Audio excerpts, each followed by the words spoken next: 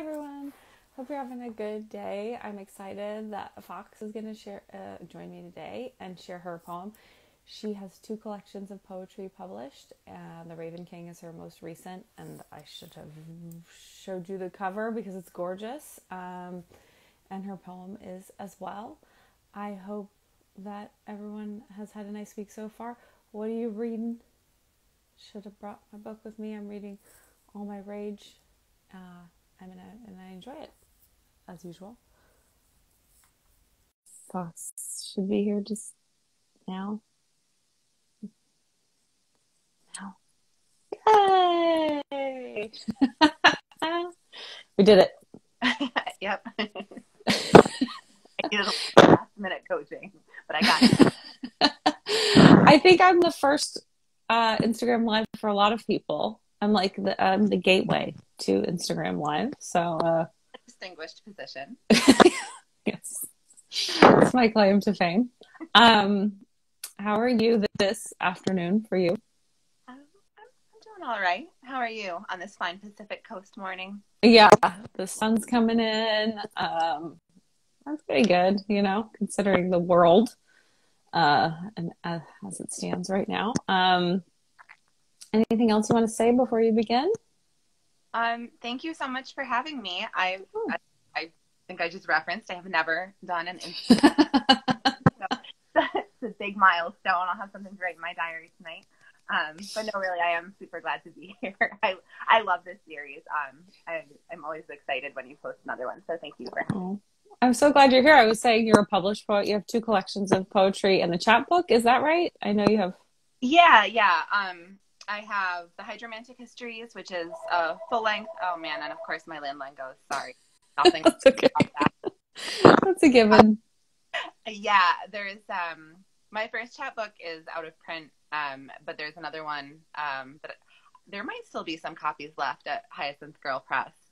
It's called Like Ash in the Air After Something Has Burned. And then Raven King. Yes. Oh, good. You have it. I was saying I should have had it because it's a gorgeous cover.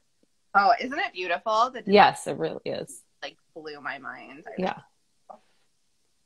So congratulations. And I think you're my first doctor, Fox. I think you're my first doctor guest. Like it's been established. Like you're the gateway. I'm your first doctor.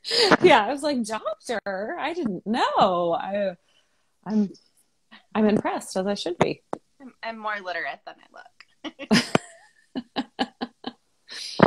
Okay, well, go for it. All right. So this is my variation on the where I'm from theme. I am from Susquehanna and Shenango riverbanks, from rock salt and backyard timber rattlesnakes. I am from a house with beautiful hearthstones, smooth, gray, smelling faintly of rain. And another house scented with lavender and hibiscus and gunpowder. I'm from ivy and holly, and this berry probably won't kill me if I only take the tiniest bite. And from bitter, but it didn't. I'm from horseback riding, and I'll go where I damn well please. From Kennedy and Frazier. I'm from the grandmother who was murdered by the IRA in the front doorway of her home. From I saw the spirit leave her body and stories of the puka.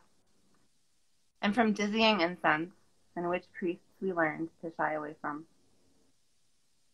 I'm from Bittersweet Farm and forest horses outside a hamlet named for peonies. From Galway Bay and lost in the Atlantic. From ham biscuits and jambalaya. From sodomy and dolme. I come from a little girl caught in a riptide and surrounded by jellyfish, who looked skyward and was pulled ashore by the hand of God. Beautiful. Mystical, magical. I just felt this kind of general, it was very evocative, and I felt like this I feel like even just in your posts on Instagram, there's this strong connection to like nature and the magic of the world that surrounds us. And maybe I'm just grabbing that, but that's what I feel. And I felt that in the poem as well, like this sort of, that we're welcomed and loved, but we also need to tread with care. we can't take things for granted. So I think that like beautifully sums up my worldview. With love, but yay! also, Yeah, and I was so impressed with the brevity and how much the ground was covered, which is always a goal of mine in my writing, is to like, you know, cover as much as possible, but not overstate it. So I really I felt like the journey of your people, and I thought it was really powerful for me. oh, that's so nice. Oh, good. This should be a life affirming, creativity affirming experience. So good. What was it like for you? Because I know you played with it a little and did variations, which are more than welcome. I think the prompts are, especially for people who are intimidated by the word poetry, like myself. You know, I was so glad that you were so like supportive when I said, yeah, Liberty or two. You were like, that's great. I was like, whew. yeah. You're gonna be like, no, not on this show. No, you must follow the rules. Yeah, art. You must follow the rules of art. So did you start with something more like following the rules, or did you just organically right at the beginning say, nope, not happening? Well, it's funny, you know, I'm kind of like a neurotically private person. So I started off just demarcating like, okay, like these things are private. These things are like, can be alluded to, but I'm not going to like, you know, perform my identity too much. And then like these things I feel okay stating like a little more definitively. So I was thinking about, you know, where I come from, and I was able to kind of draw out like which threads seemed like a good fit for this. And I mean, I'm from like lots of people and you know, a few different places. So I think like, you know, I love that you said that you, even in my Instagram posts, there's a sense of like connection with the earth, because that's something that is like super spiritual for me. It's really important for just like general well-being, I think, to be reminded that I'm like part of the earth, like I'm a natural organic part of the earth and therefore of the cosmos. And I feel like I mean, I guess that might sound like a little corny, but I just I feel similarly, so just join in. You know, I for me, I've never really felt, I don't think, existential loneliness, because I never feel alone, because I always feel like there's like water or a tree or my dog, or, you know, even if there are not human beings, there are beings. I had a professor in grad school at USC who said that the reason why we have gardens and pets is because they're like the last vestige of the Garden of Eden. And I thought that was so beautiful and like completely true. I feel like if you don't remember that you're connected to other living things, including non-human ones, it's like really easy to forget who you are. I mean, or at least a part of who you are. So I think like I was trying to carry that through, not just why it's important for me, but I think like, you know, historically that has been important for lots of people, including my family, you know, including people in the places that my ancestry draws from. So that was something that I thought was important to bring through. And I was glad to be able to start in the water and end in the water. And I started on the riverbanks and ended coming ashore from the ocean. So yeah, I love that. And I mean, a lot of thought believe that water is spirit, you know, and I think, or use that as a symbol or metaphor. yeah. I mean, I think like, you know, I realized a few years ago that anytime I've had to deal with any kind of like personal tragedy or loss or grief, like it's always like, without realizing it, I always gravitate towards large bodies of water, whether it's like a river or if I can, you know, depending on where I'm living, if I can manage it, the ocean. I think, and again, like I know this sounds like so like woo, but but it's true.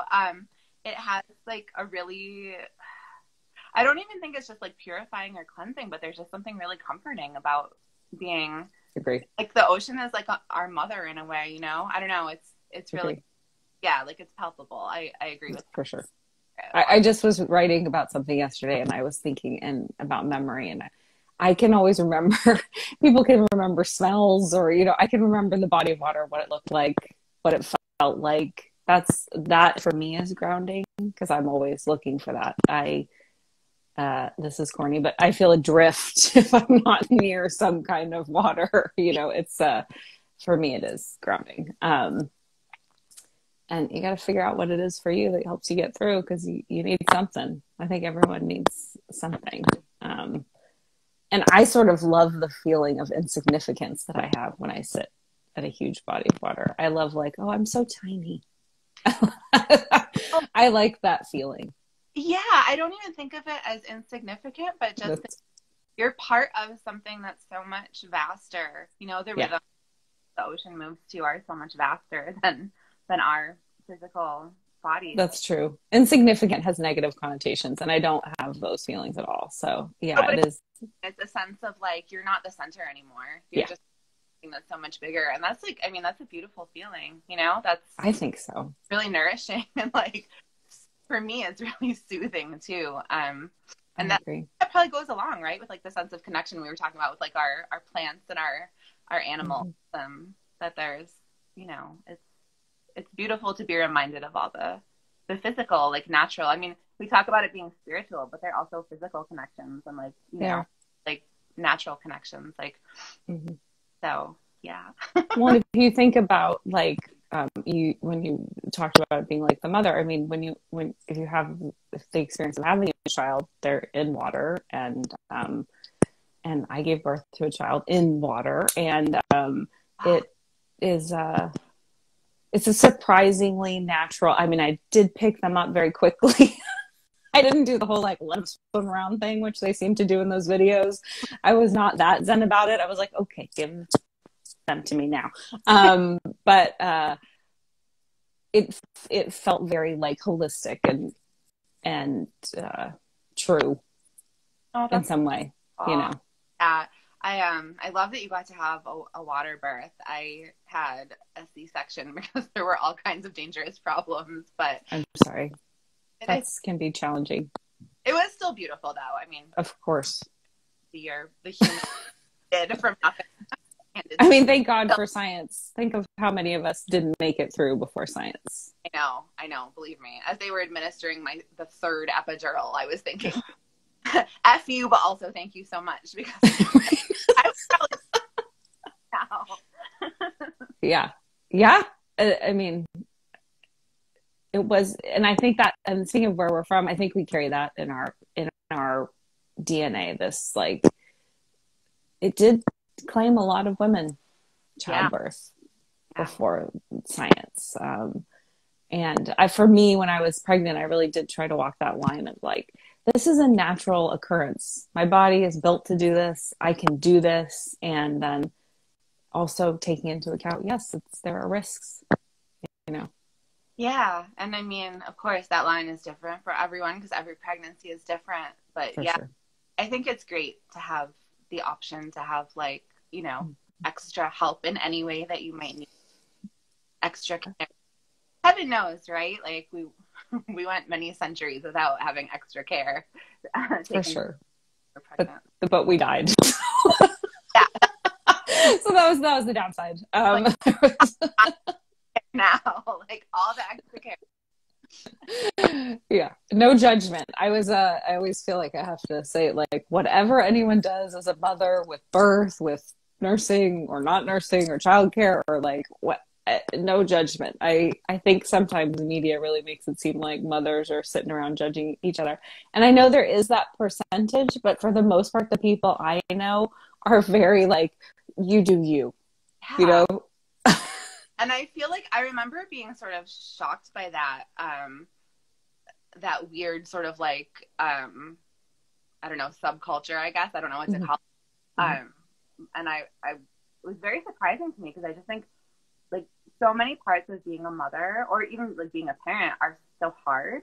I mean, like things that you have to like teach your children to protect themselves and the things that you have to like explain to them about the world so that they can make like, so they can be like a good person in the world, you know, like Mm-hmm. those things are hard.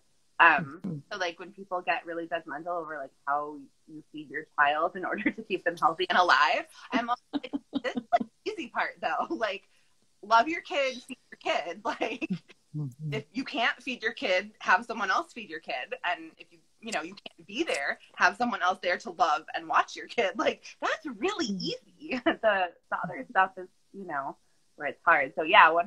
I feel like moms should always be supporting other moms. Like, Yeah, I feel like I want to say that like as much as possible because I just feel like I know these moms exist. They're in my world, but they're really small fractions. yeah, And I feel like, and you can feel from them, it's their own shit. yeah. You know, like if you're really paying attention, it's not you, it's them. So just, move on. Of course, I think some people, when they get really sort of like a myopic worldview about something, they get really sort of antagonistic towards other people. I always think, I'm sorry for whatever might have happened to you to make you like feeling like you have to, so. Yeah, and then we have to perform a certain type of motherhood. I think it comes from that too. Their own concern of being judged or being told they're doing it wrong. And I mean, it's just like, oh, for heaven's sakes, we're really all doing the best we can. Really, even the people who are doing a job that is disturbing, most of them are struggling to do the best they can as well. Yeah, and I think it's really nice to have like viewpoints outside of my own when it comes to like parenting, like mothering decisions, especially when I had a newborn. I mean, I had friends who did like full on co-sleeping. I had friends whose babies slept in, the crib pretty much from day one. It was really helpful to have sort of a multiplicity of perspectives. Because, when you're like a brand new mom, you don't know what you're doing. So. Yeah, and they all turned out okay, right? That's the thing too. Right? Yeah. It's true. Oh no. Oh. I was like, my phone just a thing. I think that's a really powerful thing of having a community around anything, but I think particularly around being a parent, that everyone, it's going to be okay. There's not one right thing. And that is part of, to close it up with our conversation, that is part of what I love about these poems, is there's not one kind of childhood or one way to grow up that's right or wrong or whatever. And also that we can share memories and experiences with people we don't actually share them with just because of what we've been through. And I think for me, I love, and it goes back to the nature thing too, I love feeling the interconnectedness of all of us. Yes. And that's what probably, I never thought of it until now. It's probably one of the reasons that I get so excited every time you have like a new one of these up. I'm like, oh, I can't wait. It's a good way to get to know people too. These people that we know online, like you and I. Yeah. It's nice to have a conversation. And it's hard to just motivate to be like, hey, should we get on the phone and talk for 20 minutes? So, any last thoughts? No, just, thanks for having me, and thanks for like a really, the world is a certain kind of way right now. Thank you for such an uplifting conversation and a reminder, like sort of an active reminder about like, the things we all carry in our DNA, and the ways in which we're all connected. That's not something that it hurts to be reminded of right now, It's nice. Mm-hmm. So thanks. That's how I feel every week. Like, I believe everyone has a story, and so this puts it into practice. And for me, that's powerful. And you're such a facilitator of it. I love it. I love how you bring all Thank you. It's really such a joy for me. It's something I stumbled into. I guess that's life for you. So it's really a joy. I love it. So thanks for joining me. It's wonderful to meet you. And I'll see you soon on the social medias. Bye. Bye.